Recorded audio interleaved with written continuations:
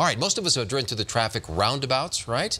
Well, Denver's installed a first of its traffic circles. And traffic anchor Jason Luber is here to kind of explain the difference to us. I love roundabouts. I also like traffic circles because they are typical calming devices that slow down traffic. Yeah, Right. Yeah, exactly. Keep people moving. Yeah. And Denver Public Works says traffic circles are smaller than the roundabouts. They say the traffic circles will get people to slow down and also to slow down not only on the side streets but also on the main streets and let people cross the streets a little bit easier. Denver installed 3 traffic circles this week on 35th Avenue in the West Highland neighborhood. This is the city's first traffic circle, and these are just temporary. They're made with rubber instead of concrete while the city tests these results. We want to see how they affect traffic flow, how they can help keep bikes safe, and then if they're shown to be effective, we'll look at putting in permanent facilities which would be made of concrete.